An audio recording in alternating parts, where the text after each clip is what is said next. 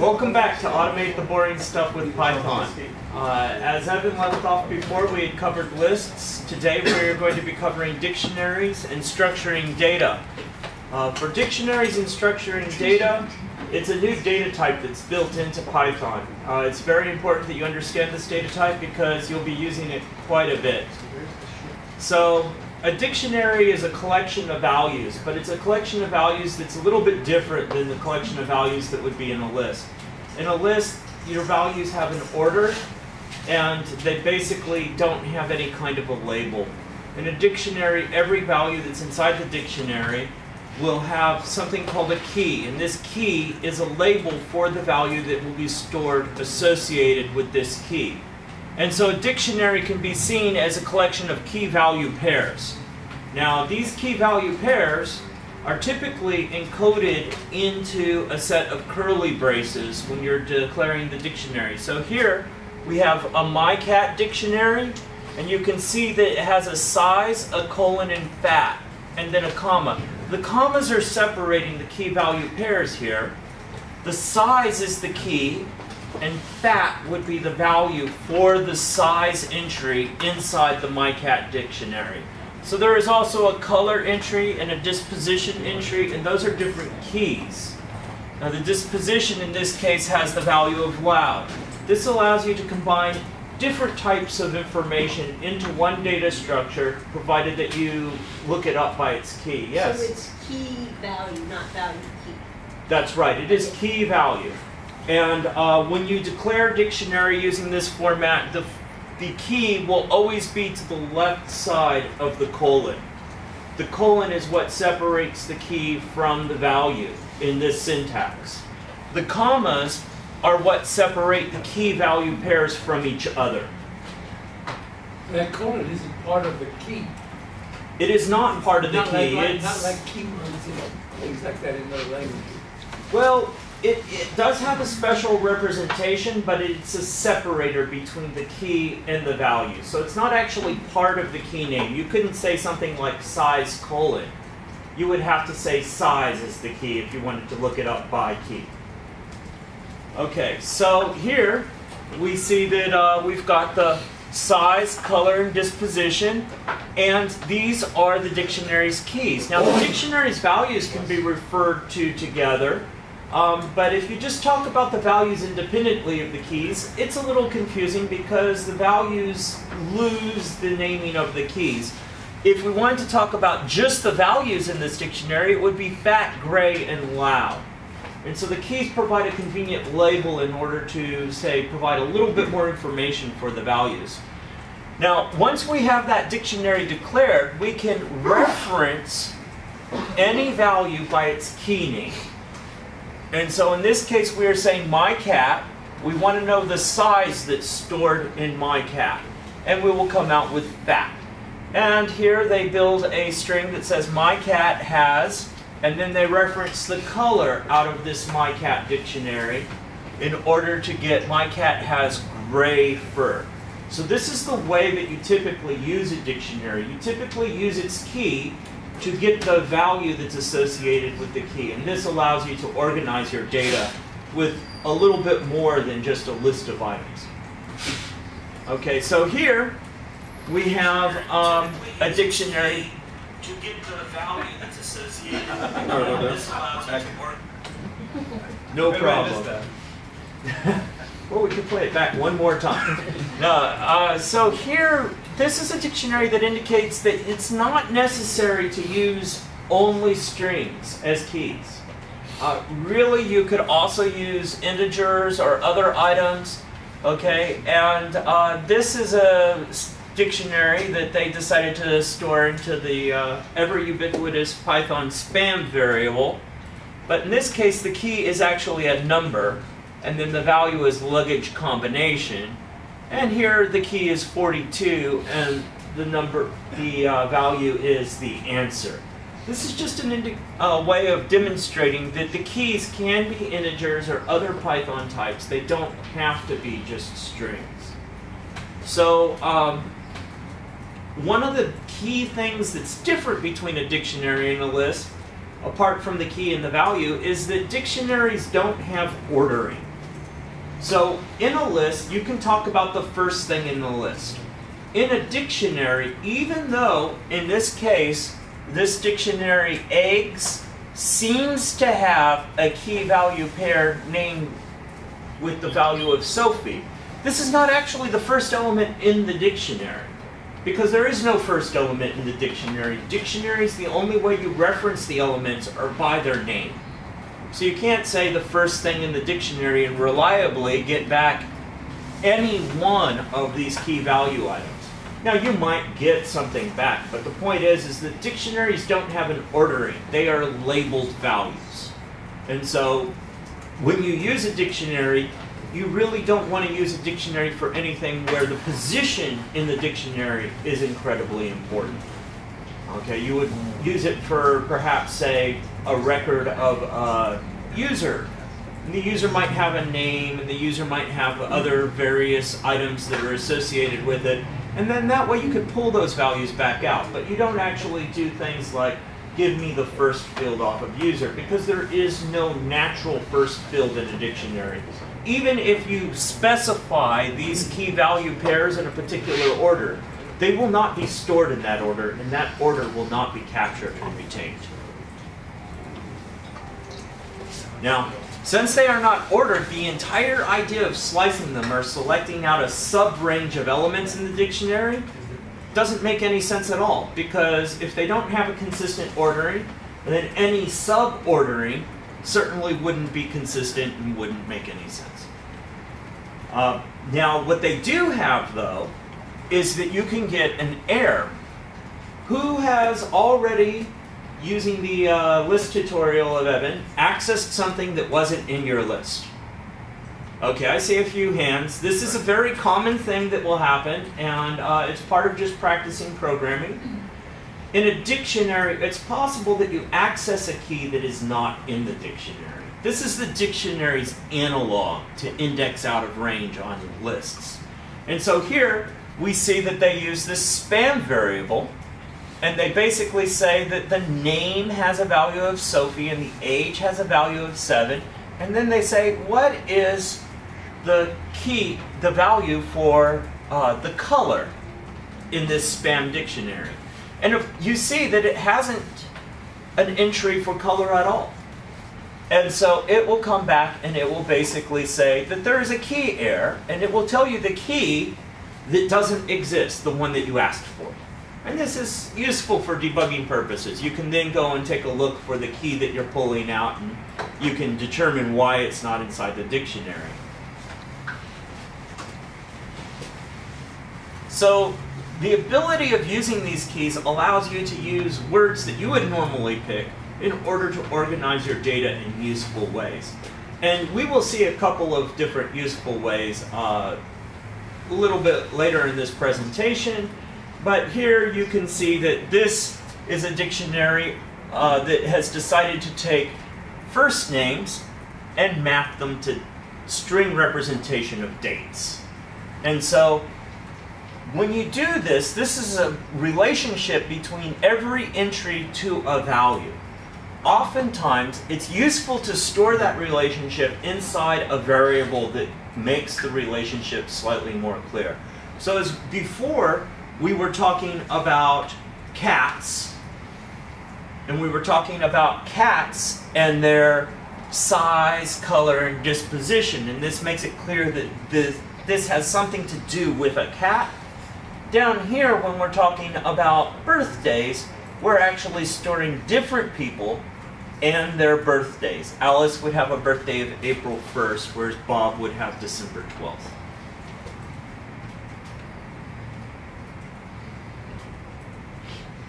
So, who has actually looked at the birthdays.py file or typed it in or tried to use it? Okay, I see a few brave hands. Basically, what this did was this asked you for a name. And if you didn't input a name, then it basically broke out of the while loop. Remember the flow control that we talked about 2 lessons back. But if the name was inside the birthdays dictionary, then it printed out the name, okay? I'm sorry, then it printed out the value stored under that name is the birthday of, and then it printed out the name that you inputted. So if you basically had an input of Alice, Bob, or Carol, then this if name in birthdays would render true because there is a key inside the birthdays dictionary that matches the value that you typed in on the input line. Once it knows that that key is inside the dictionary, then it prints out the value for that key as the birthday of, and then it would print out the key itself. Now, if, for example, you typed in Kevin, Kevin is not in this list. I'm sorry, Kevin is not in this dictionary, so it would say, I do not have birthday information for Kevin. What is their birthday? It would read the birthday value from your input, and it would actually update the birthdays at the new key entry with the birthday that you typed in. One thing that is interesting is that when you do this, any value that was stored at that key previously will be lost. This is not necessarily adding an entry. It might be if the key didn't exist at all. But if you had a person that inputted, say, a new Bob, and you overwrote one Bob's entry with the new Bob's birthday, then the old Bob's birthday would be gone because this would be an update to a key. So this same syntax is used to both add keys and values to dictionaries, and it is used to update values for existing keys.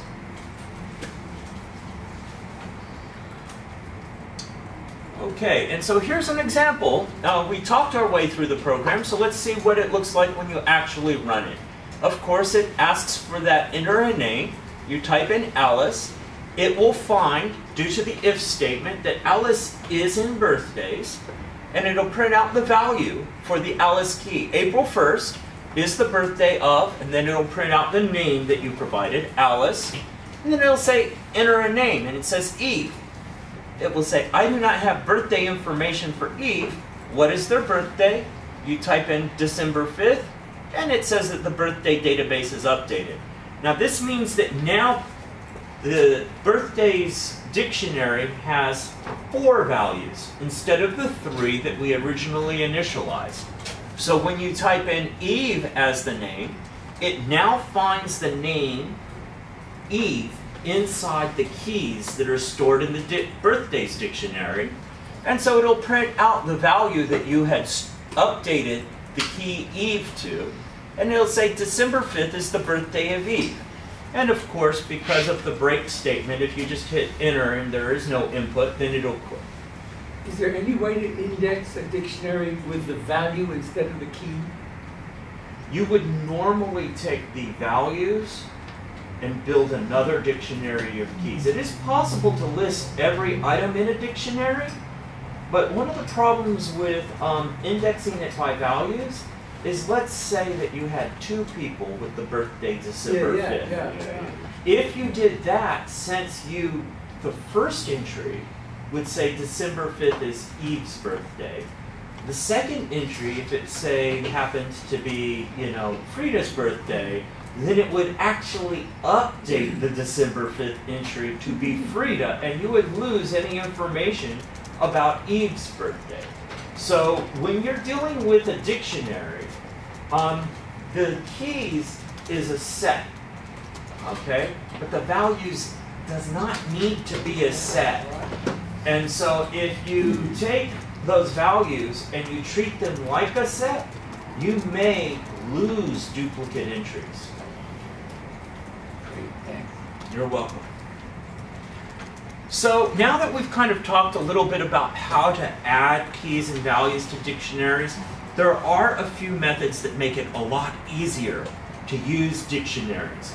For example, if you didn't happen to already know the key or query your user for the key, you might want to get a list of all the keys in your dictionary. Or, likewise, if you wanted to check to see if anybody had a birthday of December 5th, you might want a list of all of the values. And sometimes it's useful to work through each entry in a dictionary, one pair of key and value at a time. This is what the keys, values, and item methods do for a dictionary. Keys will return back all of the keys that happen to be in a particular dictionary. Values will return back all of the values, and items will return back a pair of key and value. Okay? I should take that back. It won't return back a pair of key and value. It will return back all of the pairs of keys and values inside the dictionary. So here we are, again, with spam, and we have the key color and the value red, and the key age and the integer value of 42. And so we will say, for V in spam values, print V. Now what this will do is this will ignore the keys that are inside spam, and it will just print out the values.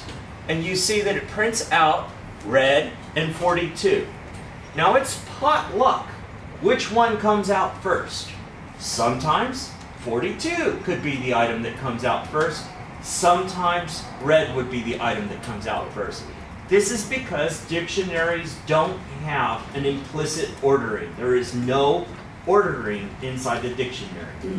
If you type this program in and you run it, you will probably see the same ordering come out again and again for your run of the program. There is no guarantee that that ordering will be stable over time. So you really should not depend upon ordering inside dictionaries. If it's incredibly important that your ordering be a particular way, either sort the items after you pull them out of the dictionary, or maintain a list of the key order that you want and pull them out one at a time. So likewise, we just talked about the values. Let's move on to the keys.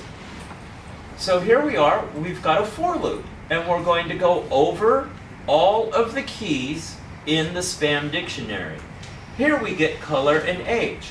Now these happen to be in the same order as above, but you shouldn't encode an assumption that if you pull out one order using keys, that you get the same ordering using values. These kinds of assumptions are the kinds of things that will bite you eventually. And here we get items, and items again will give us our list of pairs. And so here we've got color, which would be the key, is mapped to red, and age is mapped to 42. These will come back with small, with basically a list of all of the different items in the dictionary by key and value. And the keys will be separated from the values by a comma. Okay? So far, do we have any questions about dictionaries? Yes? In this case, what's the difference between the dictionary spam and spam.items? How is that just formatted differently? So one thing that's different about it is that spam.items is an array of basically what will be called tuples. Okay? And so it's an array of things. You cannot use this array of tuples like a dictionary. So if you say keys on this array of tuples, it won't know what you're talking about because you're dealing with an array. You're not dealing with a dictionary, and so the keys function won't work on it correctly. So there is a difference, but the difference is mostly what type of data that you're working with. Not necessarily the values that are stored as the keys or the values inside the dictionary, but the way in which they're structured. Yes? Could you detail more about the data types, dict underscore keys, dict underscore values? Like, is that saying, like, that, what's the meaning? What does it mean? Okay, so let me see if I can go ahead and try to illustrate it with a drawing. You have an eraser? They're on the board. Oh, thank you. Should we erase the password?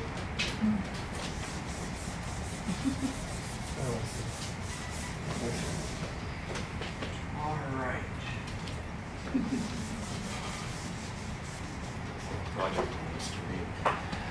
So when you're dealing with an array,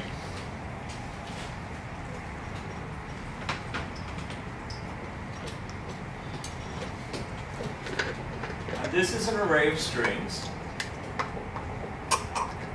When you want to pull an element out of this array,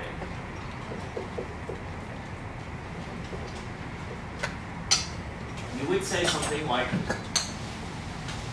items, and you would do the index offset, which isn't the same thing as first, second, third, but is actually 0th place, 1th place, and 2th place. Whatever. So you would say items 2, and this would pull the value 3 out. Okay? Now, if items were a dictionary,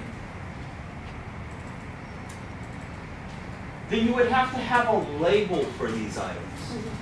Okay? So let's say that the age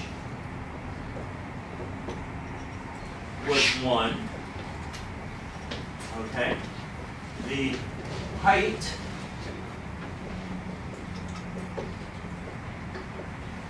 was 2. And the, I don't know, color was 3. So when you reference these here, instead of referencing them by their index, because there are no indexes in a dictionary due to the way that it is stored, you would say something like items age. And that age is the data.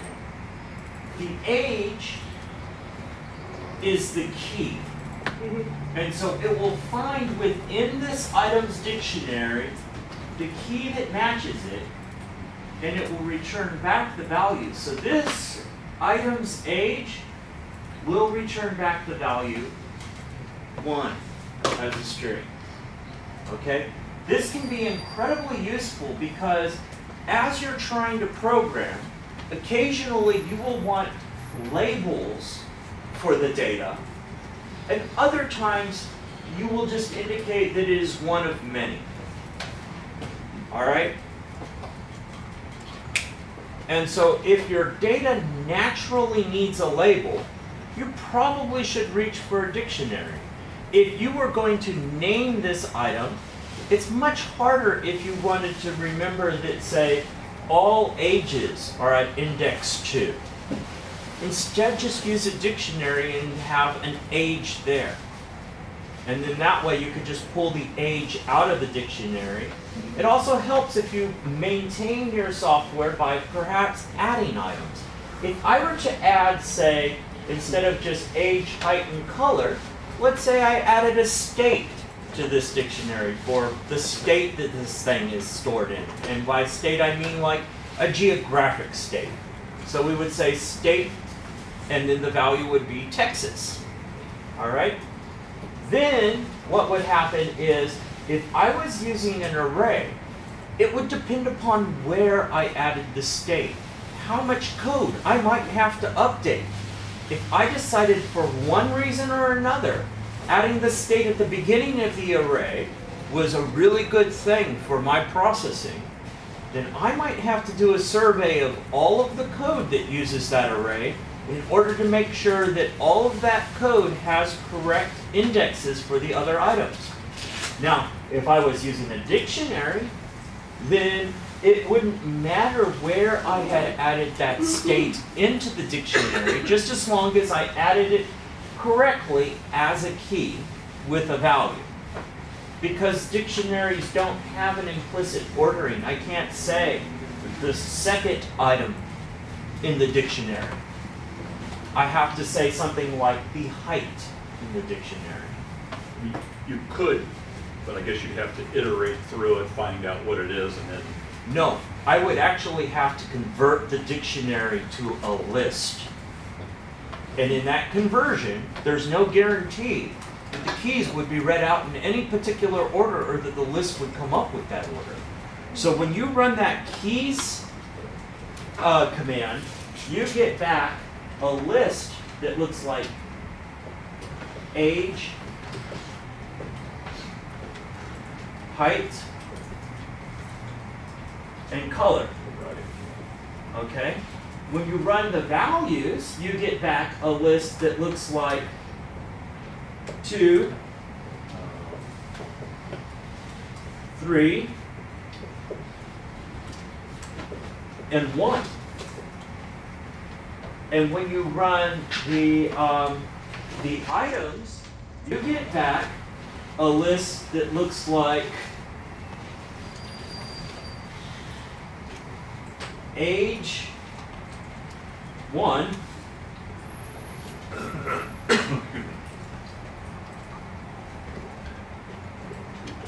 color 3, and continuing down to the next line, height. And I apologize for starting so low on the board. You might not be able to see it in the back. 2. That's why I get you. Earlier you said if it were important for some reason to maintain it, you'd have to have a list of the keys. And if, for example, if height were important, you always have that, so you can always just refer back to that height key. Well, you don't have to maintain the list of keys just to access it. But if it was important to access the values in a particular order, then you would have to pull the keys out and use the keys in that order to get the values in that order. Does that make sense? Yeah, I think. So, like, you know, occasionally for addresses, there's particular formatting, and you want to have like the person's name first, and then the street address, and then like on the bottom line you want to have like, you know, the city, state, and zip code. All right? If you did values, there would be no guarantee that you actually had the name first. Okay? So you might want to say either pull it out by hard coding the items that you want to pull out in order for your formatting, or if it was something where you weren't supposed to hard code the items, then you would probably want to keep a list of the correct order to pull them out of. But if you pull out the keys and you order them in a list, does that mean that the values will stay in that order for the next time you go back? Or no? Well, if you pull the keys out of the dictionary, you're only guaranteed to get all the keys. Okay. You're not guaranteed to get them in any specific order. Right.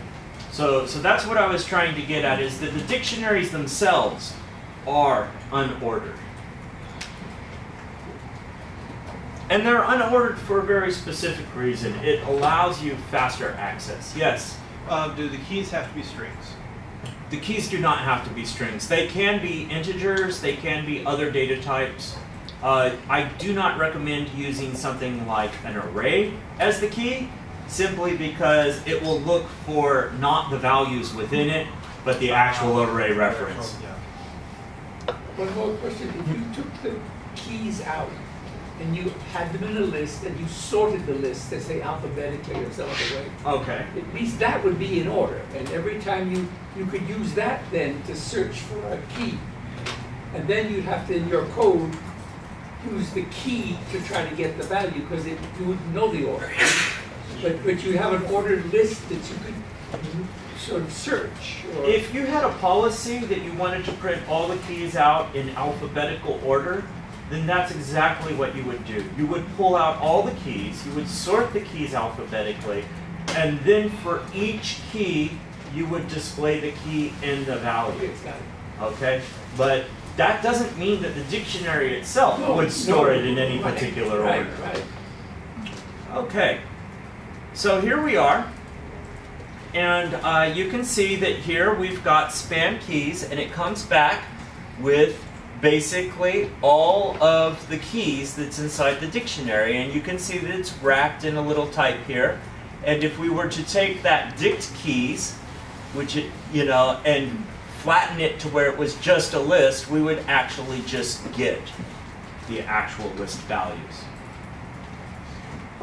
So this list function right here will take the dict keys value, okay, and it will just basically pass that into a list function, which will return back just a straight list, not a list that's decorated as keys. So you can also use multiple assignment.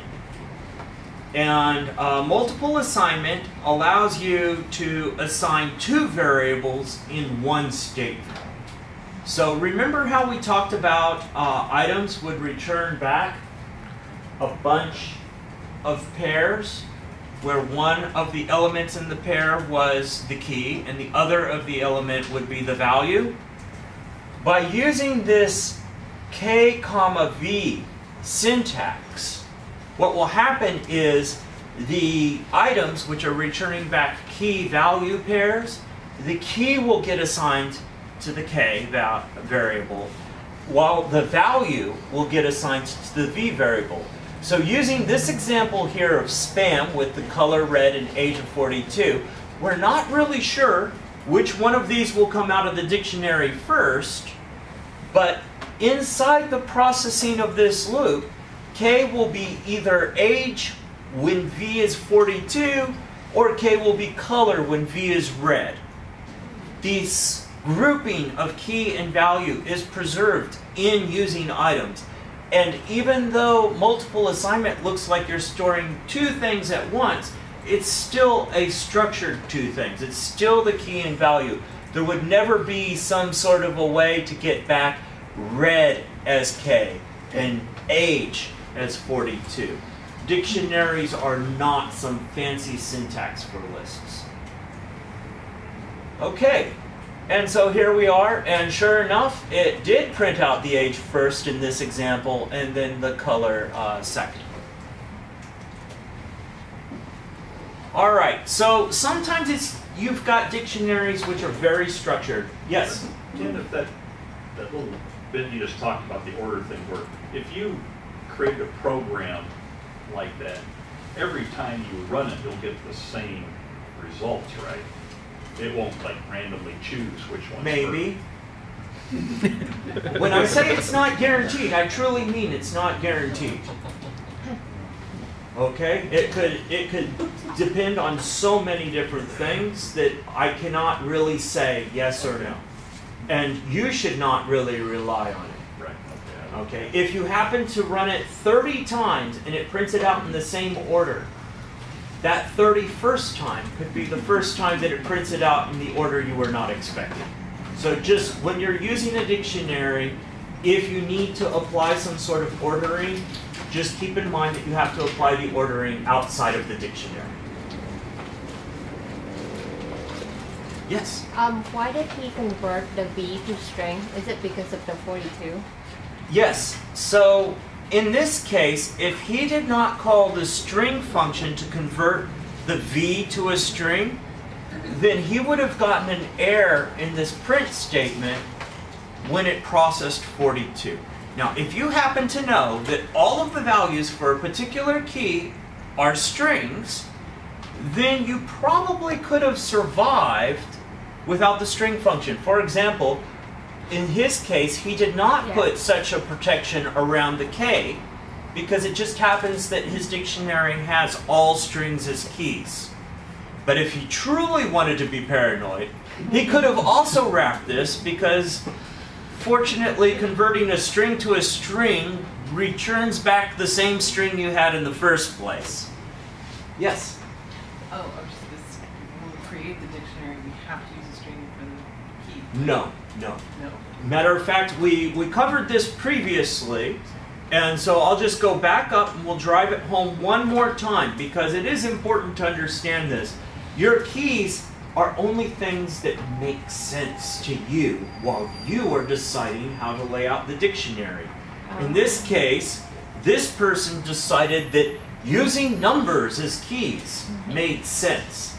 Now, if it were me personally, because I do not have a need to look things up by number very heavily, I probably would have put the luggage combination as the key, But in this case, they have a reason to look things up by number, and so they put the number as the key and then the description of what the number means as the value. Yes? So can a number and a string with the same both be keys? Yes, you can have keys as numbers, strings, combinations of numbers and strings, you know. Well, I mean, it would have to be different key entries. You couldn't have one key that actually was both data types. But you could have a number and a string, and it would be different than the number. So like right here, they have 1, 2, 3, 4, 5, which is a number, and it's obviously a key because it's to the left of the colon. Over here, they could have had a string 42 instead of a number 42. In this case, he just decided to have a dictionary where all of the keys were numbers. There is no requirement that your key, whatever type you're using for your key, be only that type throughout the whole dictionary. You can have a dictionary that has any kind of type as the key. Okay? It's just very useful to only use types that basically can't be updated. Because you don't want to use a type that can be updated, otherwise it will become nearly impossible to use your program in the long term. Alright, so scrolling back down, we're going to get into just a little bit more of this keys and values, and I know that by the time that we're done, you'll have heard the word key and value approximately 100 times, but that's because you need to know how to use these dictionaries. Because dictionaries can be defined many ways, sometimes you'll have a dictionary and you won't actually know if a key is in it. Okay? And so what you can do is you can basically use an expression where you can say something like, is name, okay, in this case, name in spam keys. Now, keys will return back all of the keys in the dictionary, okay? Name is a value, so this name will be checked against all of the keys in the dictionary. All right? So in this case, name is the first key that's typed on this screen, not the first key in the dictionary, but the first key typed on this screen. So it will return back both age and name will be found in the grouping of both age and name, and that means that this expression will render out to true. Likewise, when you use values and you get back the entire collection of values, you'll get Sophie and the integer 7. Okay, now this is a mixed, grouping of types. So this is a good example of how their typing is not consistent throughout either side of this. Sophie will be found, or the string Sophie will be found as a value somewhere in that dictionary, and it will say, yes, it's there. Now, color, in this case, is not a key found in the dictionary. So this will basically evaluate out to false, and color is okay, but if you wanted to use the not keyword, you can say color is not in this dictionary. It's a good way of checking to make sure that you don't have something set. Remember how I said that if you set a value in a dictionary through its key, you could overwrite it? Occasionally, you won't want to overwrite it, because it might already have an existing value. This is a good way of checking to see that the key is not already set. You basically say, this key is not in the dictionary's keys. And here you can basically say color in spam. Now, when you do this, this is shorthand notation for color in spam keys. You will see this, but it'll probably be more readable to a lot of people and a little bit easier, a little bit easier to rationalize about the code when you read it later on if you actually go through the extra effort of indicating that you're checking the keys. Okay? But if you decide to not check the keys, then it will actually use the key function implicitly and return back the keys. So you can say something like, name in, a dictionary of perhaps logged in user. Okay. but it would be a little bit more readable for people who maybe don't remember this sort of default behavior if you actually said something like name in logged in user keys. All right, so the get method. So again, we can definitely use this sort of array notation. You know, this notation that looks like it's kind of an array and you're pulling the key out.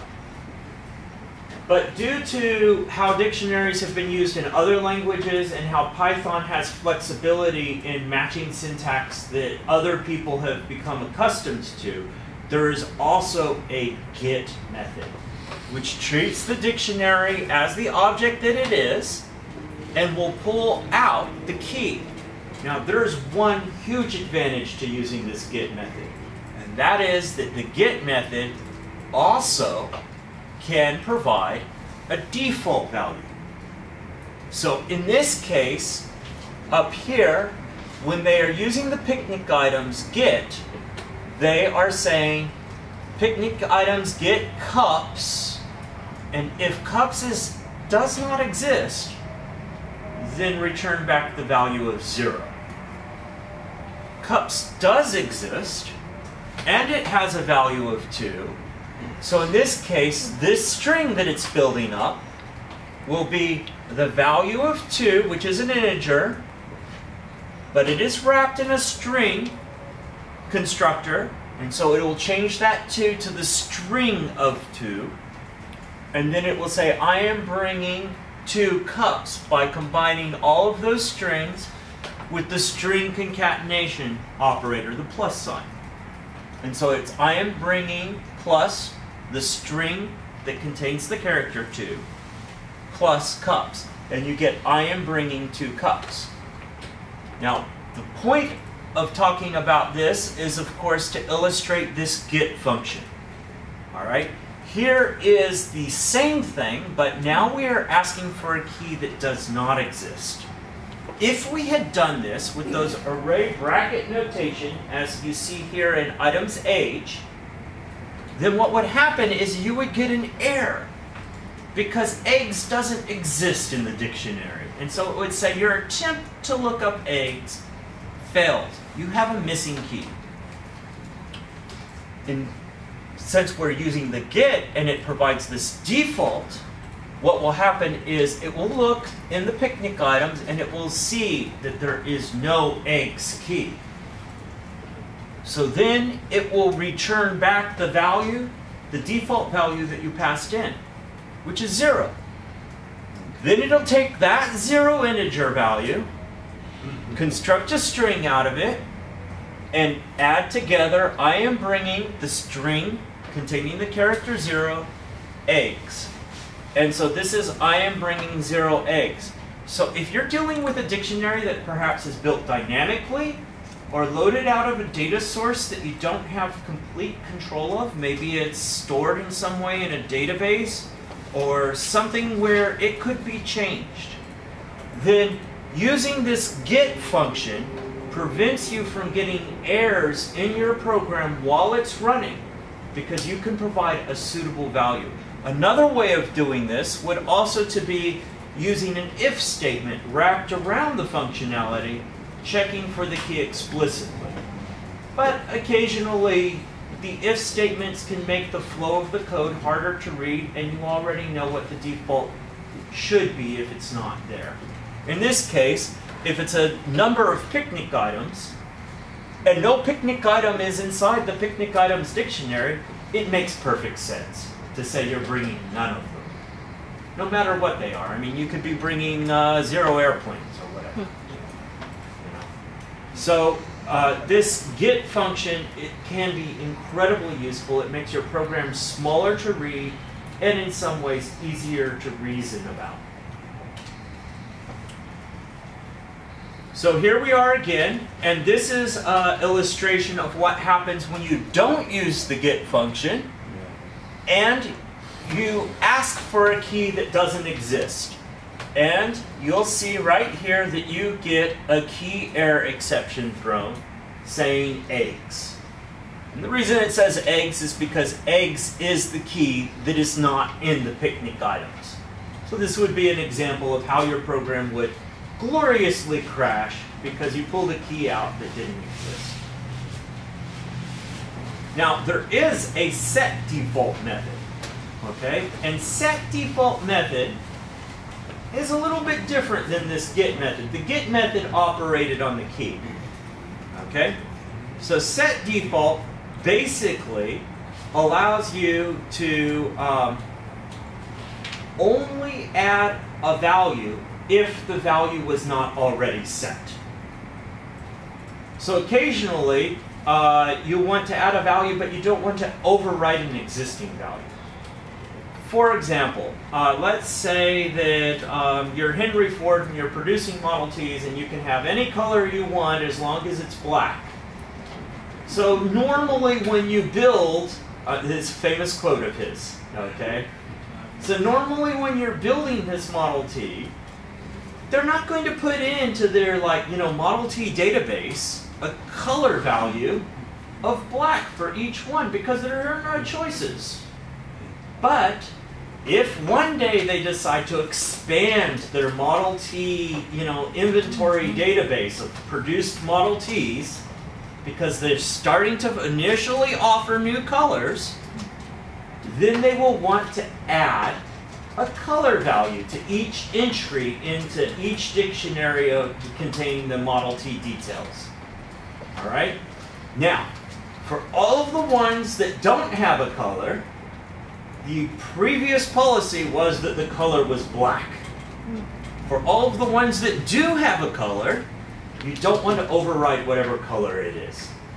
So this is where you will use set default. Set default will only set a value if the value does not exist. So here, we are using set default to add a color to the spam dictionary. And since the spam dictionary is lacking a color key, the value black will be stored at the color key in the spam dictionary. Now, it has a side effect. And side effects are basically, ways of saying that it returns back something that you might not have expected but happens to be sometimes useful. In this case, when you call this, not only does it set the value in the dictionary, but it also returns back the value. Occasionally, when you get into more advanced programming, which will come in the later chapters of the book, you'll find that it's useful to capture this value to see if it was truly set. Okay?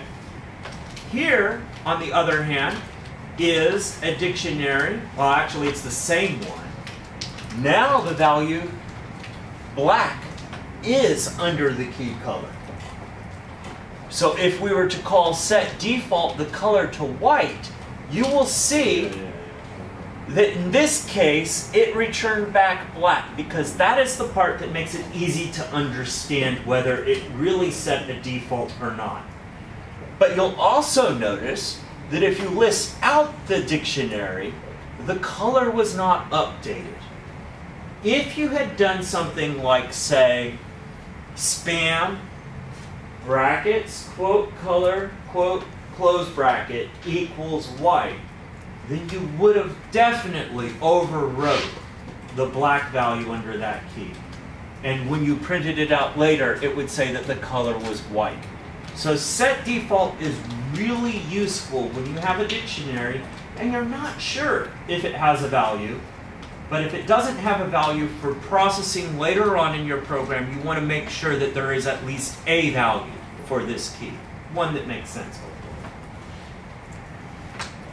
And this is just going through and describing how the first time there was no color, and so it added it, whereas the second time there was a color, and so it did not add it. Now, if you don't mind, I'm going to sort of take a quick look at where we are, because I know that food has arrived, and let's see how far away we are. Oh, we're almost to pretty. So we'll just finish up here with set default. and we'll talk about how it's different than actual like assignment. And then we'll take a break before we get to pretty printing and get a little bit of food. So here we have a message, and this message is a string. And what we are going to do is we are going to count each character in the message. Okay? So that means that, remember, strings can be seen as arrays of characters.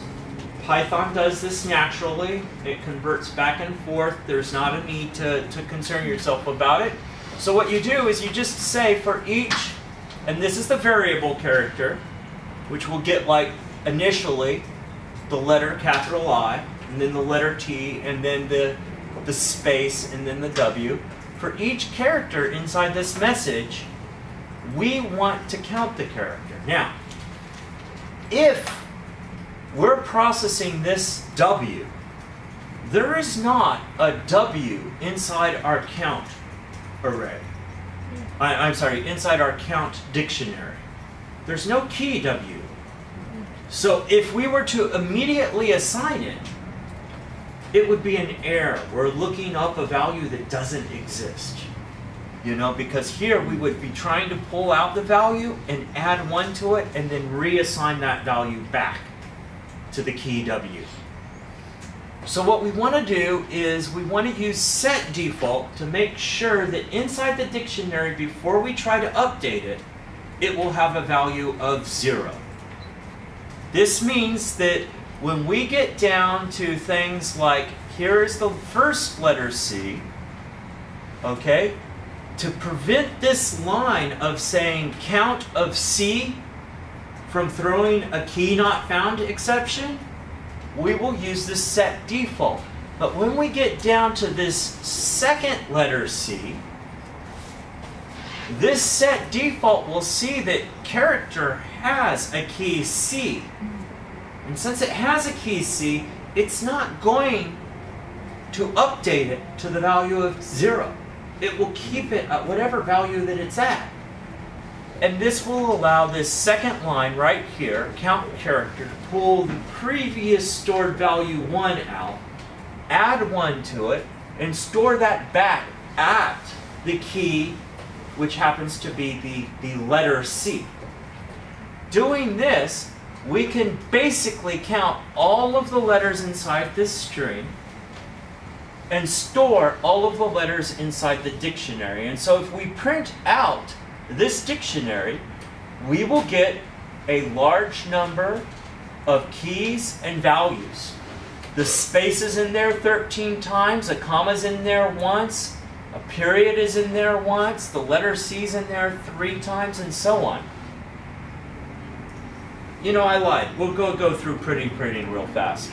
The difference between this output is that this output goes very far to the right of the screen.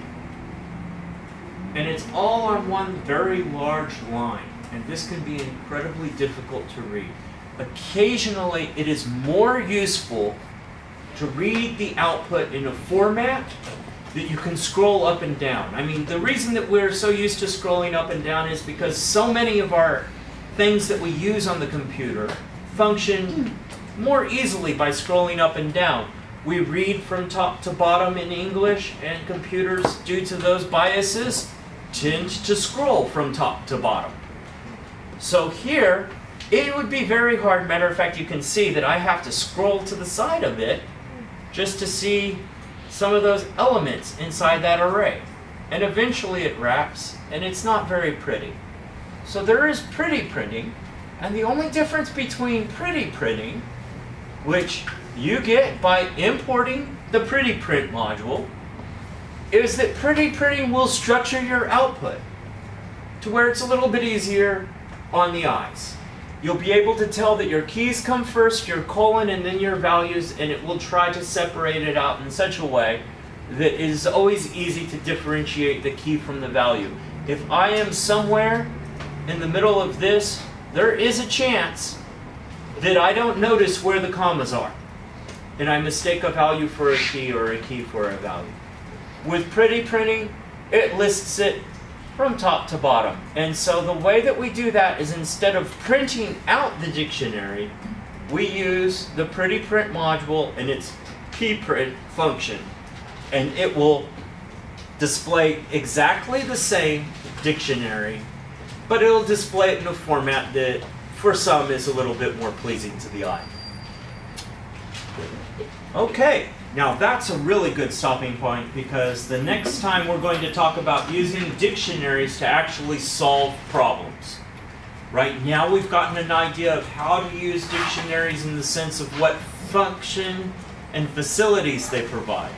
But sometimes it's useful to actually use them to solve a problem, because few people are only interested in the functions and facilities that they provide. Most people are interested in solving a real-world problem.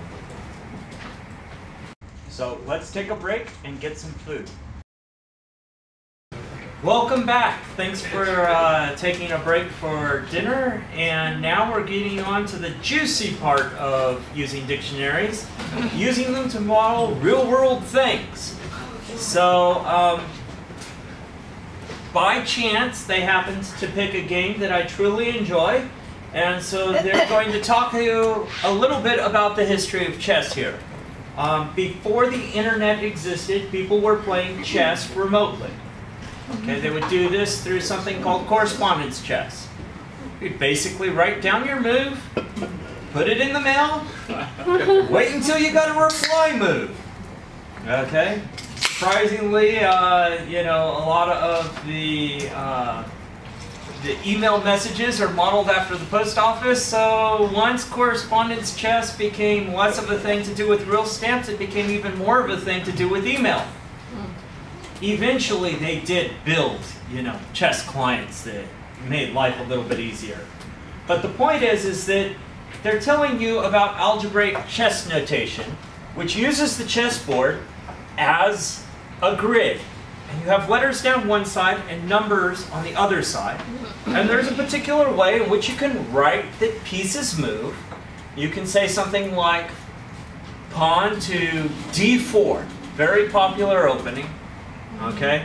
And people would be able to take your little notation and move the pawn to d4 when they got their, you know, the move that you made. And then they would be able to like write down that they would say, oh, okay, knight to f6.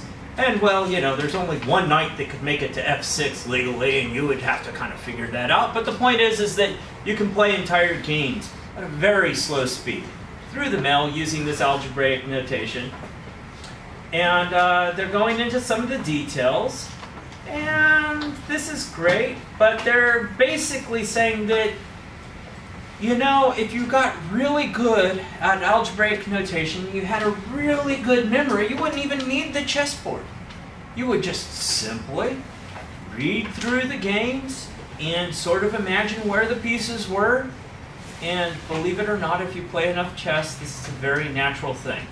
And so you can read through about 12, 14 moves in an opening and know where the pieces are and just have sort of a visual mental model in your head of where the pieces are. And so what they do is then they keep building this analogy forward and saying that you can play chess without even having a physical chessboard.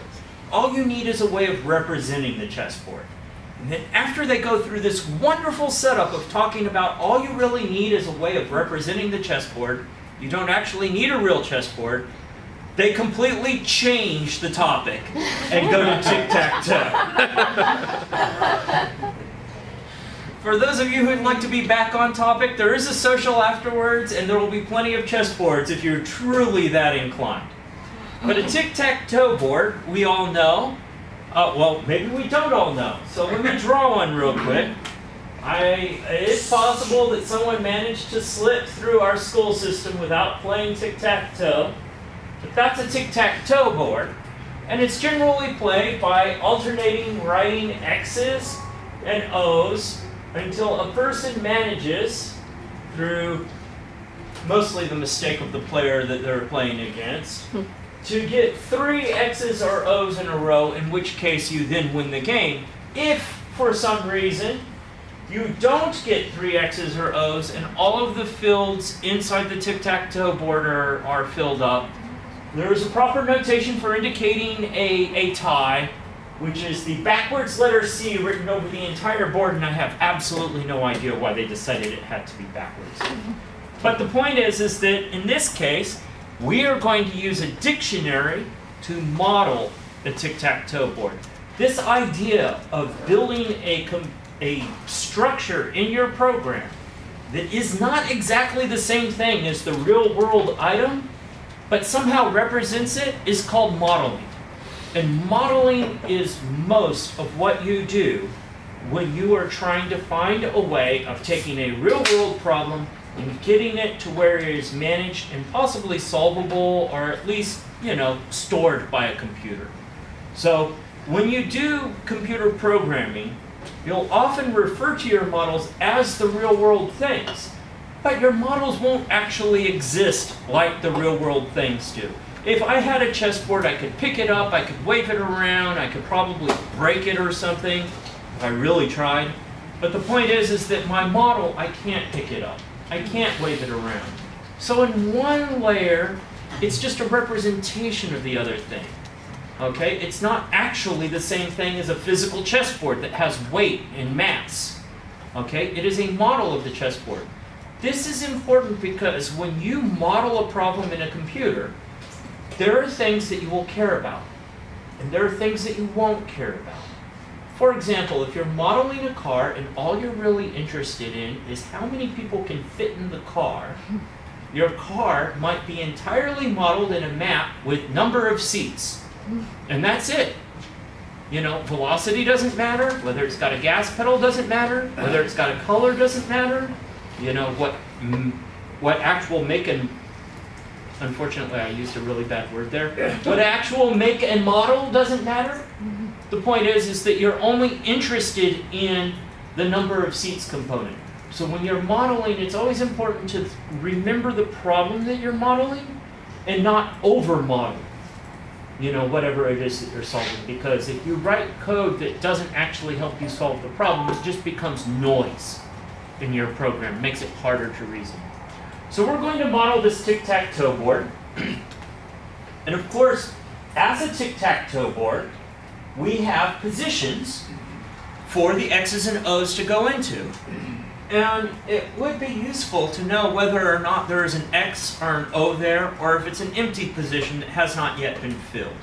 And our model will capture this by basically having the character X, the character O, or the character space as the three values that we will store in our model to represent the X, the O, and nothing there. Now, because tic-tac-toe boards are laid out in this grid, we can come up with many different ways of representing this tic-tac-toe board. This is the way that the author decided that he would represent his tic-tac-toe board. He is going to name each one of the positions in the tic-tac-toe board. He's using a naming technique that he has created himself. It's not a standard naming technique, where he's decided to call everything in the top row top hyphen something. And then he's going to use L, M, and R to represent the left, middle, and right columns. Likewise, he'll use mid and low. You can represent your tic-tac-toe board any way that you want, just as long as all of the pieces of your program are in agreement about how your tic-tac-toe board is represented. If, for example, your printing routines sees this as row 1 and you're looking for row 1, you won't find that inside this modeling because this modeling calls it top hyphen something.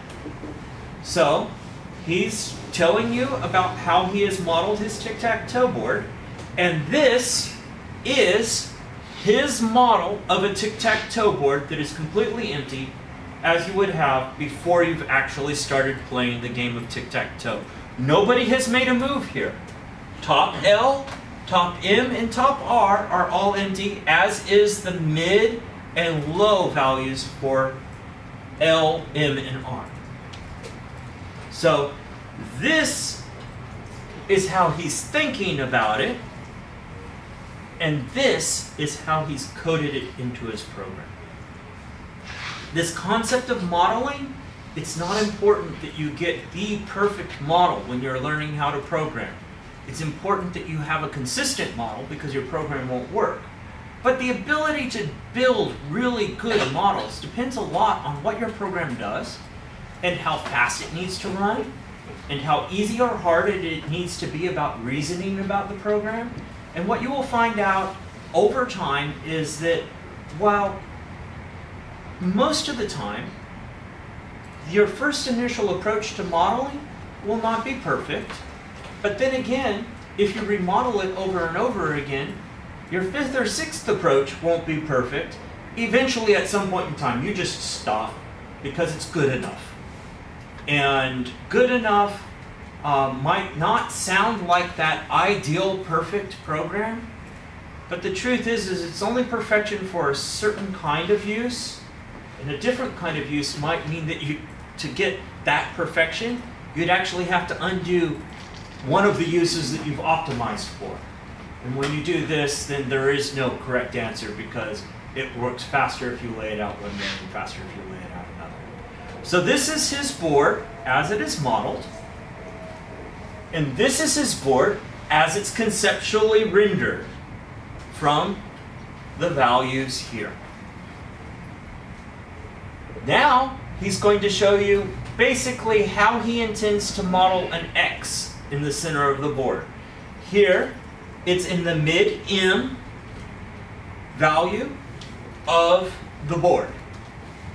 And this is conceptually what it would look like. Likewise, here is his board for a scenario where O has managed to win by filling up the entire top row.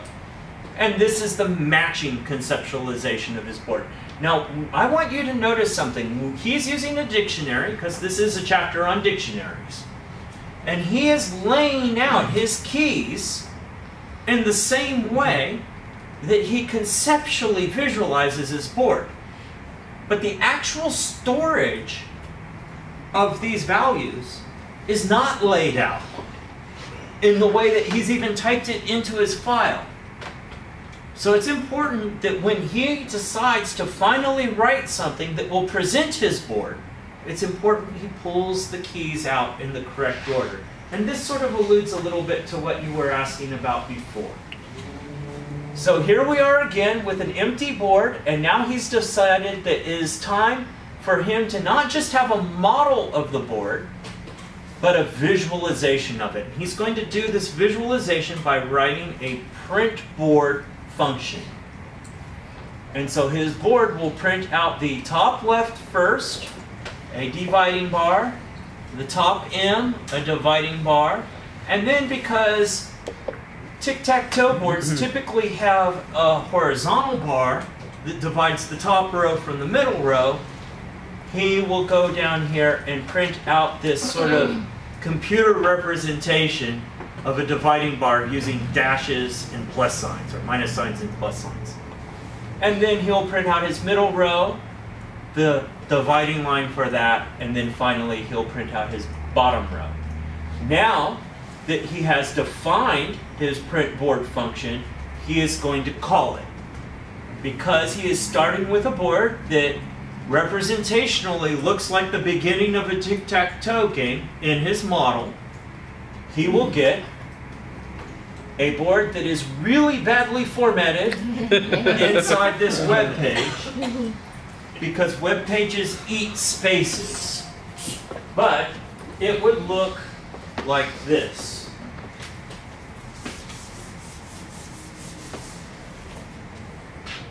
It would have a space, it would have a dividing bar, it would have another space, another dividing bar. On the next row, it would have a hyphen, a plus sign, a hyphen, and a plus sign, and a hyphen. Again, space dividing bar, space dividing bar. In other words, he has come up with the ASCII art version of a tic-tac-toe board. Okay? And that's what his print board function does. And we'll have to bear with the reformatting that my screen is doing on the spaces when we discuss other representations that he prints out of the tic-tac-toe board. So here he is again, And this is that board that is in that winning combination of having the O's across the top row, and then the X's not quite winning. And again, here is the print board definition, the function that is defined. And when we print this board, now you can see that instead of printing these spaces up here, it is printing O, O, O, X, X, and X. So he has both a model and a visualization that matches his model in such a way that they both agree. And this agreement of the model and how you view the model is the part that makes your program consistent. So like I said before, it's not always important to get the perfect model, but it is critical to have all of your functions understand the model that you're using and use it appropriately. Okay, now, here we go. Because he's created a data structure to represent his tic-tac-toe board, which he's done in a dictionary, okay, his print board must interpret that data structure in the same way that all of the other pieces of functionality inside the program do. So here we go, let's see. If, for example, he was to leave out the values that had spaces, he simply didn't store a key and value for that. In this case, he would have changed his model to where it doesn't look like this. It would be missing this mid-R, low L, and a couple other values. In that case, his print board would not be in agreement about the model because the print board is expecting it, and he would get the error that these keys in his dictionary are missing. Likewise, he could have updated his print board in some way where if it didn't see the key, it would just assume that there was a space. No correct way to model something, just important to keep it consistent. So now what he's going to do is he's going to basically say, it's time to update our model. And so he's going to say that there are 9 churns in a tic-tac-toe game, and he's going to store into the churn variable the character X. And then he will say, it is the churn for, in this case, capital X, move on which space. He'll ask for which space to move, okay? And then he will store that X into that location. All right? And then he's going to say, if it was X's churn, now it's O's churn. If it was not X's churn, then it is X's churn. And this will flip-flop back between the X and the O, taking turns, typing in which space they intend to move on. After he goes through this, he will, of course, need to print the board, so you get some feedback on the board. Now what this does is this will update his model by putting X's and O's into it. But in this case, because he's capturing the move as the key into the structure, the user will have to know to type in the correct keys.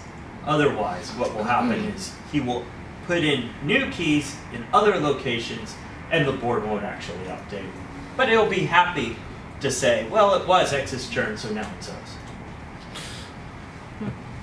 So here we are. Okay, move on which space through documentation or mystical insight. Our user knows to type mid-M. And he puts an X on mid-M. Now it's the churn for O, move on which space, and he'll say low L, and lo and behold, the print board function prints the O out. Okay, this is an example of basically how to update the model. Now, you'll notice that in his tic-tac-toe example, the code that we've read so far, it does not detect anything like a winning scenario because his code's incomplete. And he's not going to complete this code in this example, because that's not the point.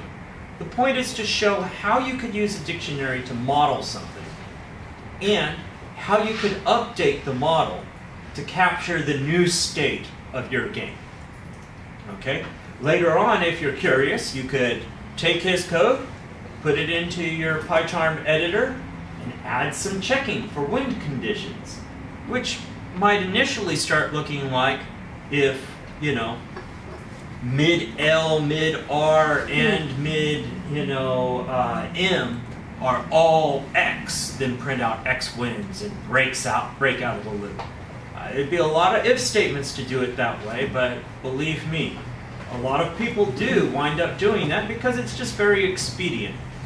There are probably better ways of doing it, but the point is that as long as you are satisfying all of the conditions that are necessary, your program will be functionally correct. If you want functional elegance, you work on it a little bit more, and it will be both functionally correct and maybe easier to read or simpler to maintain. So, that pretty much covers the entire modeling thing as he's talking about it. And there's only like one little extra piece right towards the end where he's talking about dictionaries and lists. Now, we talked about dictionaries where things are labeled, and we talked about lists where things are ordered. These are two data types that provide different kinds of functionality. If you need something that's ordered, it needs to be in a list. Whereas if you need something that is maybe structured in some way where you can reference it by its name, it needs to be in a dictionary. You can use dictionaries and lists in combination to have, say, a named item that names a list of items. You simply take the list and store it as the value in the dictionary. And doing this, you can have a dictionary where for one of its keys, the value is a list.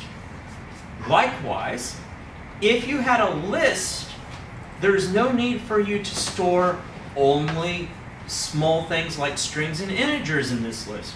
You could easily take a list and store a large number of dictionaries in it. A good example is, let's say you're, playing around with a toy address book. Okay, address books have names, they have phone numbers, they might even have addresses.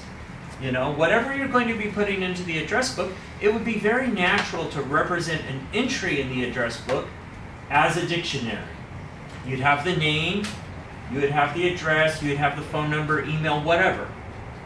Okay, and so you'd have a key, email, a colon, and then a value. Sorry, mirror talking. A key, a colon, and then the value of the email address. The point is that if you have an address book, you don't have just one address in it. You'll probably have multiple addresses in it. And those addresses, it might be nice to actually list them out in a particular order. In which case, you need a list of dictionaries to hold these values. Now, this is not the only way you can model address books. You can model it many, many other ways.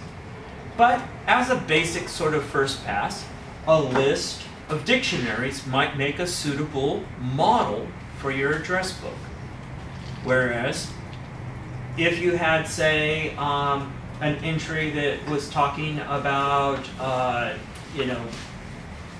families that needed to be contacted, and you might have multiple email addresses. Then you might have like email contact contain a value which is a list of different email addresses. And so in something that would look like that, somewhere inside the dictionary,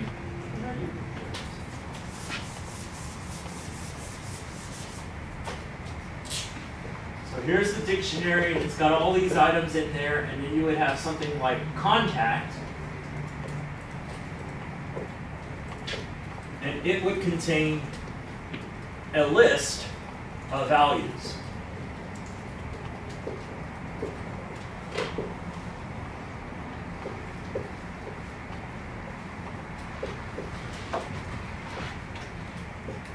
And so on. And then you would have other entries after it, which would also be key values. The point is that when we said before that you could have numbers as the keys or numbers as the values, that wasn't just strings and numbers. You can have a dictionary as the value and have nested dictionaries. You can have arrays as the value and have arrays nested in dictionaries and vice versa. Yes? So basically, are you saying that any data type can be unless it's like specialized for one particular purpose, are you saying that any data type can be a value in a dictionary or a list? Absolutely. Any data type can be a value in a dictionary or a list.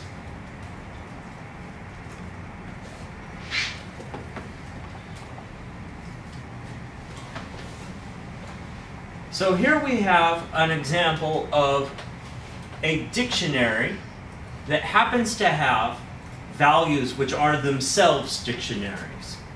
So here is all guests, and it is a dictionary where the keys are guests. But the values of Alice happens to be a dictionary. And what this is this is a dictionary of his hypothetical picnic outing. And so Alice is going to bring 5 apples and 12 pretzels. And Bob is going to bring 3 ham sandwiches and 2 apples. While Carol will bring 3 cups and 1 apple pie. The point is that you understand through your modeling that these values are the items being brought, represented in a dictionary, with the quantity as the value inside that dictionary. And you understand that the outer dictionary is keyed by the name of the person bringing the items. Doing this, I do not have to change my data structure to bring a new item. If I had structured it differently, then if, for example, Bob decided that he wanted to also bring 3 bananas, all I need to do then is pull the value for Bob, which happens to be a dictionary, and add to that dictionary the key bananas and the value 3. If I had done this in a different way, perhaps using an array where the first item happens to be apples, the second item happens to be pretzels, the third item happened to be ham sandwiches, then adding something like bananas to it would have been very inflexible. And I would have had to go through my entire code base to make sure that adding this extra item in a list didn't mess up the indexes of anything else. That anybody who was looping over it was looping over all of the items and knew how to process bananas as the additional item at the end. Perhaps sometimes people write their loops to where they don't loop over all the items. Perhaps sometimes people write their ways of looking things up as they just happen to know that apple pies is the last item on the list. So they use that -1 indexing to get the last item on the list, in which case that would completely mess up the program. So the point is that it takes a little bit of time to get used to when to naturally reach for a dictionary and when to naturally reach for an array. Whenever position is absolutely important, an array is probably the first data structure you should look at. Whenever the name of something is going to be incredibly useful, then perhaps a dictionary should be the first data structure you reach for. And so here he's going and he's showing how his model of this picnic is going to be used by a function that will allow you to figure out the total number of a particular item that was brought. So here is all of the guests, and here's the item that you're going to look up. And so he starts off with a variable that he declares saying that the number of them that was brought was 0. And then he says for all of the items in guests, the key will be the guest name. The value will be the dictionary of brought items. Then what we were going to do is we were going to update this number of brought items with the values get of the item. So if he were to say that he wanted to know how many pretzels were bought, it would first perhaps grab Bob and this thing, and because we're using get with the default value, they wouldn't find 0 pretzels there. So we would have 0 pretzels.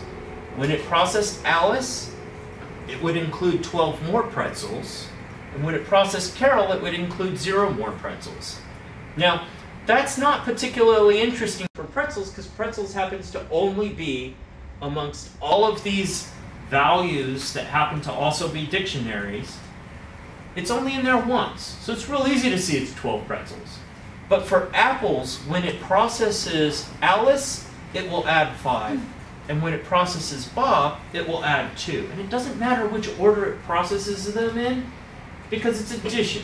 And 2 plus 5 happens to be the same as 5 plus 2. And so we will get the correct number of items using this for loop here across all of the entries in the all guesses. So now he's decided to print out his little table of things that are being brought. And so he says that there will be, this is the string apples. This is just so people can see it on the screen easily.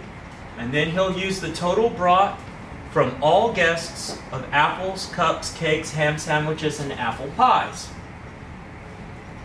Walking through that, it will collapse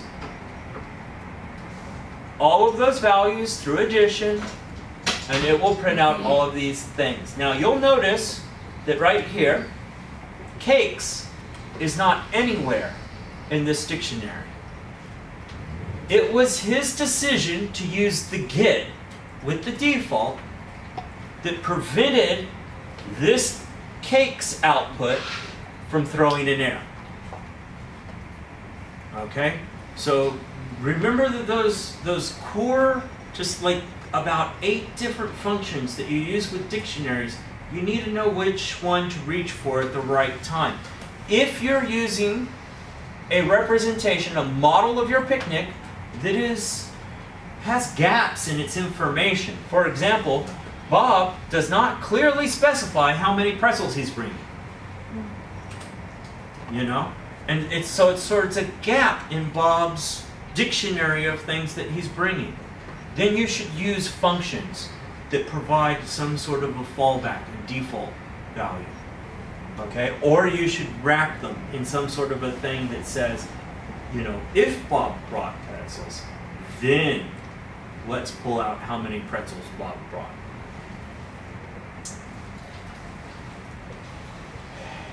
And he says that this seems like a simple model.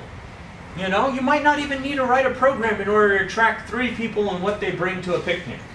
And you're probably right if you're only tracking 3 people that are bringing about, you know, at the most 5 different things to a picnic. But the reason that we do computer programming is because this allows us to do things more quickly that we could still do by hand. But the point is it would take longer. It's easy to model 3 people. It's easy to hand compute what 3 people are bringing to a picnic when they're each bringing 2 different items. It's not so easy to compute what 300,000 people are bringing to a picnic when they're each bringing between 1 and 18 items. Okay? And so by building these models, even though you're maybe building a simple model, there's a chance that your program will grow in a way that's unexpected. And by growing in a way that's unexpected, it might actually be very useful to have some of these functions for very small items around. And that pretty much covers dictionaries. So we'll just go over the very fast questions at the end.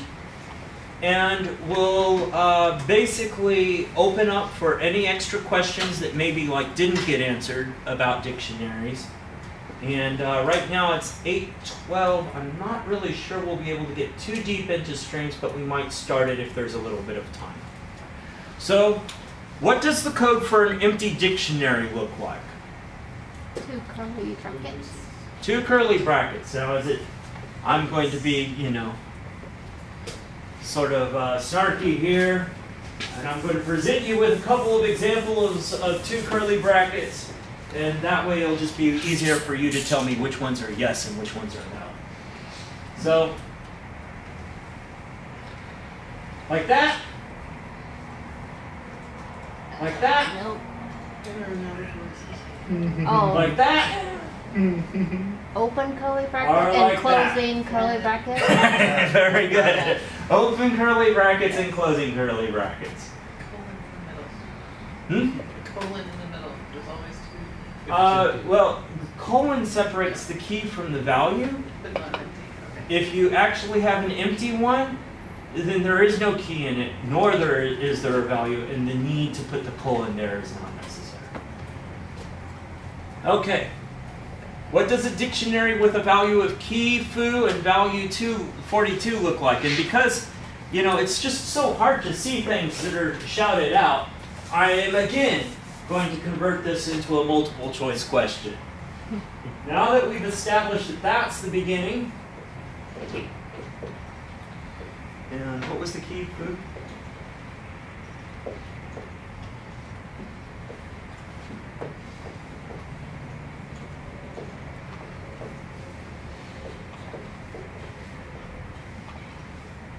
One of those 2 dictionaries has a key as foo. Which one, the upper or the lower one? Lower. Awesome. All right. What's the main difference between a dictionary and a list? Dictionaries. The order This is doesn't order. matter in the dictionary. Exactly. In the list, order matters. All right. And also, lists lack something for their values. Keys. Right. So it's not just ordering, but also the ability to name the values. All right. Here is a dictionary.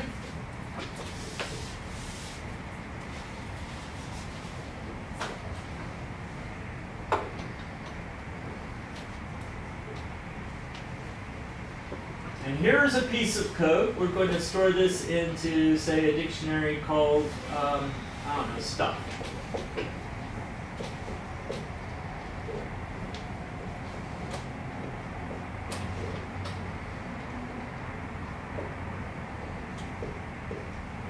Assuming these 2 lines of code don't have anything special in between it, what would you expect to happen with the second line?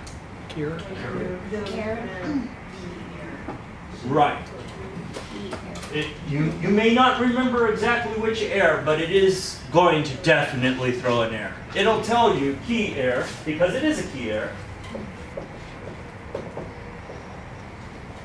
Well, it might not be all cut. I just like making errors bad. And it will tell you something about the key error. What will it tell you? Just not. What was it? It will tell you the key that threw the error, foo.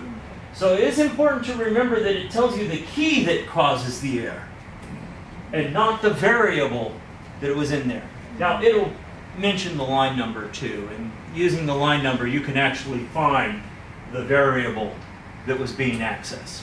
But it will tell you which key caused the problem. Okay.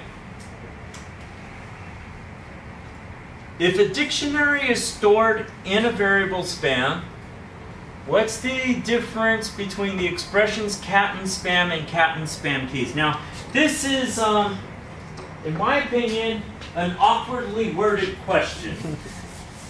But having read enough of the book, I believe I understand what he was trying to say. So I'm going to try to illustrate it for clarity's sake.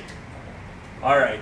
What is the difference between, what was the name of the variable? Spam.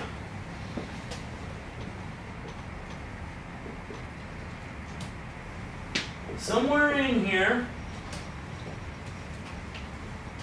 the string cat exists. Okay. And somewhere in spam keys, this will return back a value.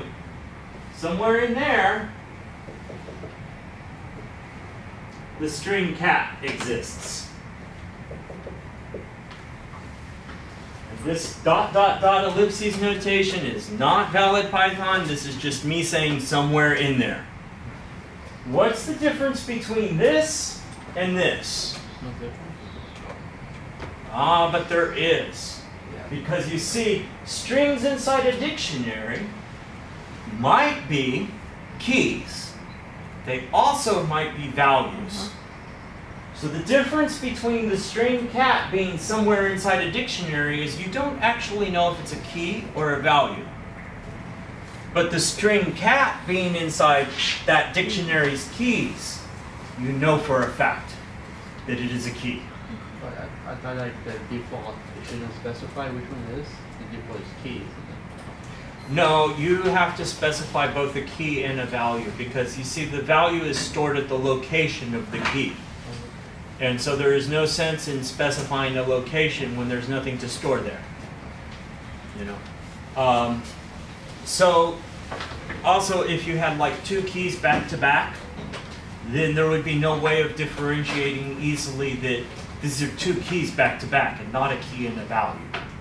Okay, so the point is that this very awkwardly worded question of the difference between cat being somewhere in the dictionary and cat being in the keys is that cat being in the keys, this string is a key. That means that only half of the values in the dictionary, you know, are keys. All right?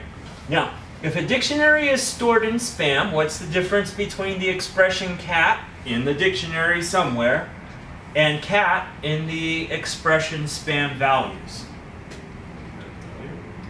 Exactly. I mean, it's the same question, just worded with the other half of the pair. Now, one thing is that keys, because every key in a dictionary is unique, okay? Because if you reuse a key, then you're just reusing the same location. So if you say cat is a key 5 times, all you're really doing is rewriting that location over and over again. Spam keys will only have the value of cat once, assuming that it's in there at all. All right? But spam values, it could have the value cat in there many times. For example, if it was a dictionary of, say, students at a school and what is their favorite pet, you know, and what is orange and what says meow and things like that, then the word cat might be in there, or the string cat might be in there multiple times under different things. Okay. This code, if color is not in spam, then set spam's color to black. There's a shortcut for this code. Who can recall the function that is the shortcut for this code? Set default. Set default, very good. And what is the module that can be used to pretty print dictionary values? pprint. Fantastic. And what's the function under pprint that does this? I know it's pprint, but that's what it is. So fantastic. We have made it through dictionaries, and now there's sort of a practice project area. Is anybody keen on doing the practice projects? Do you have your hardware with you?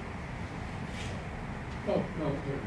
Okay. Reading through the practice projects is not nearly as instructive as actually attempting to perform them. I mean, if we knew, I would have prepared it. No problem. No problem. I highly recommend that you take the extra time to try to do some of these practice projects that will develop your skill with the language, even if you're already an experienced programmer. You know, if you're experienced, great. It's just more practice using the language. If you're not experienced, great. It's more practice using the language, and you know, it's building up some experience. So what this is a fantasy game. And as a fantasy game, I think we can read between the lines and say that considering it has ropes, torches, gold coins, and daggers and arrows, it's probably like a Dungeons and Dragons type fantasy game. And so here is the dictionary of perhaps somebody's inventory. And because we've decided to represent somebody's inventory this way. We would like to be able to display it this way and to print out the total number of items. Okay? Again, he's presenting some of the code where he's giving you the display inventory. Item total is 0 for each pair of key and value in the inventory. You're supposed to fill in some sort of code here that would somehow allow you to print out the total number of items. It's pretty easy. If you're doing more than 3 lines of code, you're probably doing a lot more lines of code than's needed. I highly recommend that you give it a shot. And of course, until you call this function, it's not going to display it. All right. Now, he's going to basically ask for you to add to an inventory particular extra items.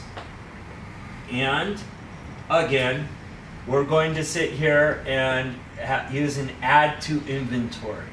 This should update that inventory dictionary with the additional added items. And he's giving you just enough code to where the only thing he really wants you to do is update that inventory dictionary. And that pretty much covers the, sort of like the little bonus game inventory practice project.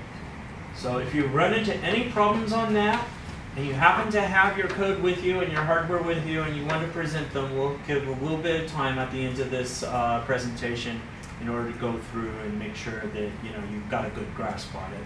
And if you don't have your hardware with you, that's fine. You can definitely reach out to us in the Discord chat channels with your questions, and we will definitely address them and help you out as need be there. Okay, so that covers dictionaries. We have a very short amount of time for manipulating strings. If we start into it, we probably won't really get to any good stopping point. And so these chapters are larger than the chapters that we've had in some of the classes in the past. And so I'm going to actually cut it off here a little bit early tonight because that way covering one chapter at a time, it just makes more sense structurally. So thank you very much. Thank you.